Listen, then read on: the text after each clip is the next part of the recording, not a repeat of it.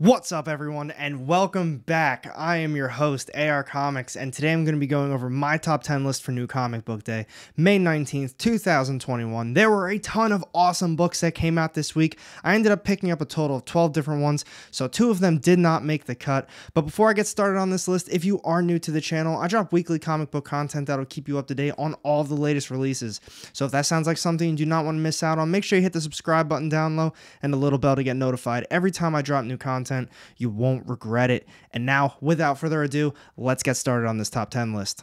So I hope you all had a fantastic New Comic Book Day and you were able to enjoy all of the issues you picked up this week. I was definitely a little bit pickier this week. I picked up a total of 12 different issues like I was saying before. I ended up not grabbing Heroes Reborn issue number 3 or the new Shang-Chi series. When I got to my shop, I saw a couple issues on the shelf that I didn't think I was going to be able to pick up. So when I saw them, I definitely had to snag them. And with these 2 issues, I actually did really enjoy them. And as always, I'm going to try to keep this as spoiler-free as possible. But you guys already know, sometimes spoilers do happen. So with these first 2 issues, they are in no particular order. And like I said, I did actually really enjoy them. This week was just so awesome with the other books. So this first one I'm going to be going over is Images, Ultra Mega, issue number 3, and this is cover A. So the series has definitely grown on me. I don't think it's nearly as good as it was in that first issue. I just really liked how it was presented to us. I really thought that's the direction they were going to be going with it. But then when we hit that ending, I thought, all right, well, we're going to see where the next issue goes. And they've continued off that second issue. I still love the artwork. I love how just gory and graphic and the action. I just think it's a really cool thing that they've got going on. But for those reasons, still didn't make the cut, and I think there's only 1 or 2 more issues coming out for this series. So moving on to the next one, we've got DC's Nightwing, issue number 80. Same thing, this is cover A for it. And this one picked up pretty much right where the last one left off. I really did enjoy this one. There was more detective work going on with it, not a whole lot of action, but in the description it did say that this was going to be the first full appearance of the new villain. And in my opinion, it was more of a cameo. He did pop up at the very end, kind of like he did with the last one. We just got to see more of what he looks like. But for those reasons, I did really enjoy it still, just didn't make the list. So next up, let's talk about the real top 10 list. Alright, so to kick this list off this week, we've got coming in at number 10, this is Images, Stillwater, issue number 7, this is cover A, and for those of you reading this, this is also a brand new arc, and they started this one off with a bang. I thought this issue was so cool, there was a ton of action. Admittedly, I kind of forgot what really happened in the last issue, like some of the smaller details, because it's been so long since it actually came out, so I had to reread the last issue, and after I did that, it led into it a whole lot better. But in my opinion, I feel like overall this series has definitely been more of a slow burn, and I just don't really know the direction they can really go with this. I have faith in Chip Zdarsky. He's really killing it on everything he's writing right now, but they're just confined to this little town. At some point, they have to expand from it, and that kind of leads into how the issue ended. So this is going to be a little bit of a spoiler, but seriously, how did nobody see this little tree town forest up in the sky? Like, this little kid brought him there and he's like, all right, we've got this safe place. If it's been there, how has nobody known it's there? And even if they do know it's there, won't you think that they're going to be looking for them there? Just my opinion. I still really like this issue. I've got faith in Chip Zdarsky, and I know it's going to pick back up. But for those reasons, we've got Stillwater, issue number 7, coming in at number 10. And next up, we've got coming in at number 9 this week, this is Images, Stray Dogs, issue number 4. This is cover A, and for those of you reading this, we've only got 1 issue left of this series, and I'm going to be really bummed when this one ends. And I'm also jealous of everyone that's been getting those cover B horror movie variants. I just think they're so cool. But with this issue, it picks up right where the last one left off, and these dogs are just slowly coming to the realization one by one that this guy actually is a murderer, and he's been killing off all of their previous owners, and that's why they all live with each other. I think they're going to do a great job wrapping this one up too. I'm really looking forward to seeing where they go with this. Are the dogs going to escape? Are they going to band together and kind of attack this guy? I don't know, but I'm really looking forward to it. I highly suggest checking this series out. It's only going to be a 5-issue mini run, but for those reasons, coming in at number 9, we have Stray Dogs, issue number 4. Next up on my list, we've got coming in at number 8 this week, this is Marvel's Fantastic Four Life Story, the 60s, issue number 1, and this is cover A.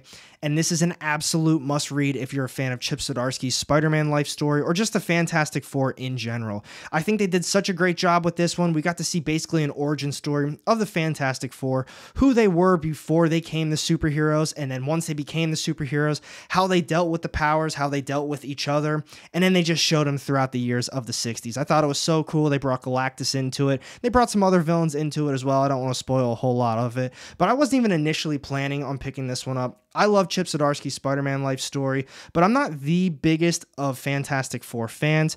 But from New World Comics made the recommendation, and I definitely had to pick it up. So thank you so much for that recommendation. And if you are ever in Oklahoma City, make sure you check by their shop because they're a great group of dudes and they have such an awesome selection to go through. But for those reasons, we have the Fantastic Four life story coming in at number 8.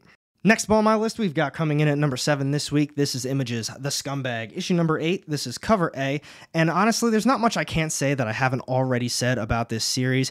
As far as the artwork goes, I thought this issue was alright. I talk about it all the time. Some issues I really like, some issues I don't, because the artist changes all the time.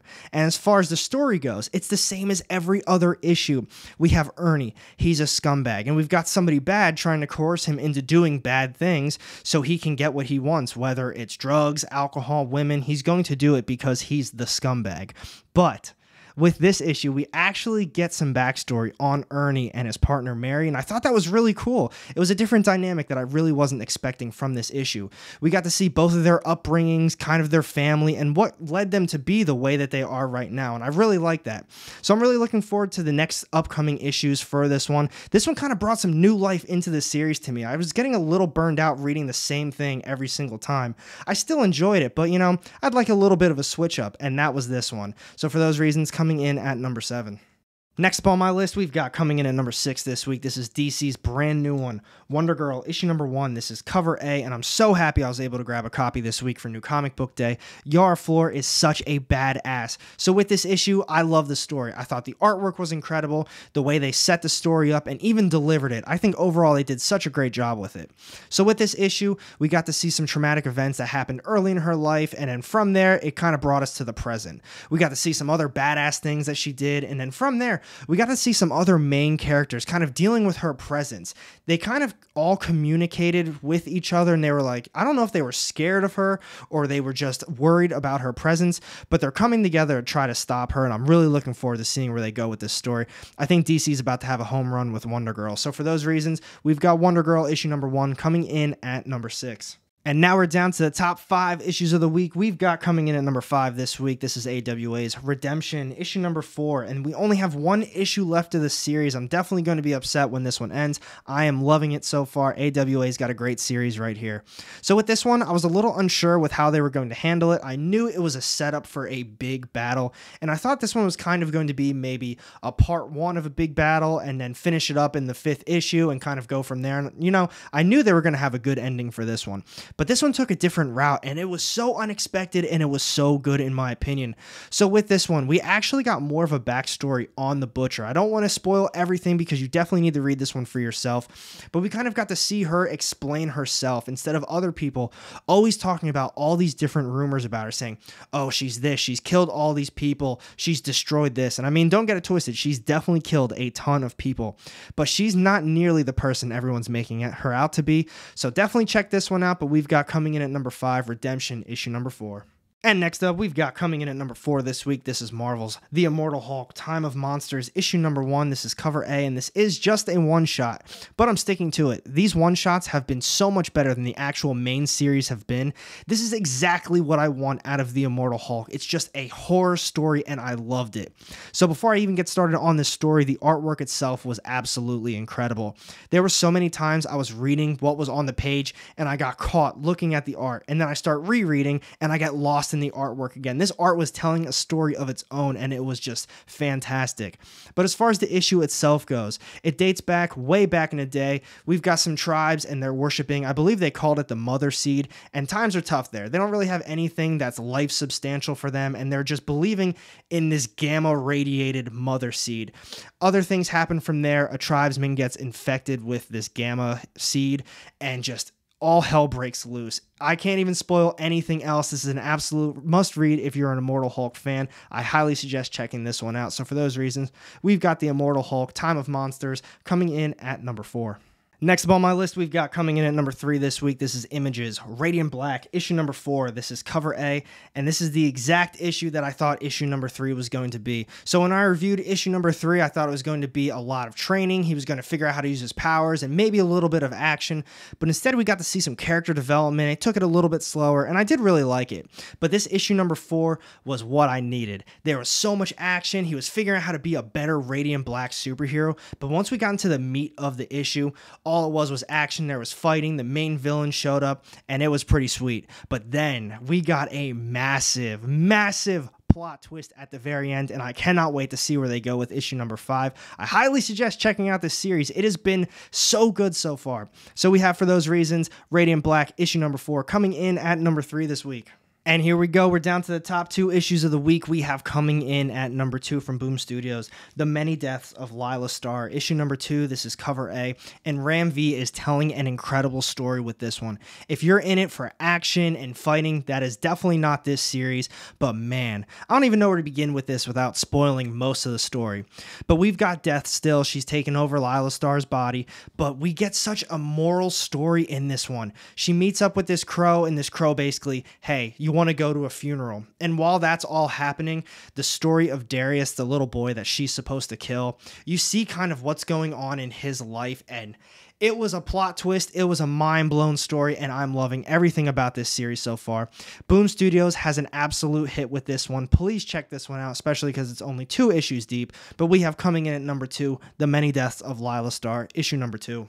And this is it, my top read of the week, coming in at number 1. This is a very last second pickup, and I'm so happy I grabbed it. We've got Red Room, issue number 1. This is cover A, and this was an oversized 64-page issue with, I believe, a $6.99 price tag. Absolutely worth the pickup. So with this issue, though, it is in black and white, so if you're not a black and white fan as a reader, definitely avoid this one. It's very graphic, very gory, very mature, so if you're not interested in that either, definitely move on to the end of the video. But man, so as the title says, Red Room, it's basically just a snuff film. It's got the dark web, and it's just these people who have a live stream that kill people on it. And we see all these different people in here, how they interact with each other, and it was just such a great story told by Ed Piskor. If you're interested in stuff like this, or if you think you might be, let's talk about this one a little bit more down low in the description, because that's kind of the gist of this story. You just definitely have to read it for yourself. But we've got Red Room issue number 1 coming in at number 1. Thank you so much for all the recommendations for this one. So what do you guys think of this week's New Comic Book Day? So many awesome issues came out this week. Let me know down low in the comments section which ones I missed out on and which ones you loved the most this week. And thank you for watching this video. If you did enjoy it, make sure you hit that thumbs up button. And if you don't want to miss out on any of my upcoming content, go ahead and hit that subscribe button down low and a little bell to get notified every time I drop new content. You won't regret it. And I've got 2 more videos sitting off to the side here with more of my comic book content. Click on one of those and I'll see you in the next one. Have a great day.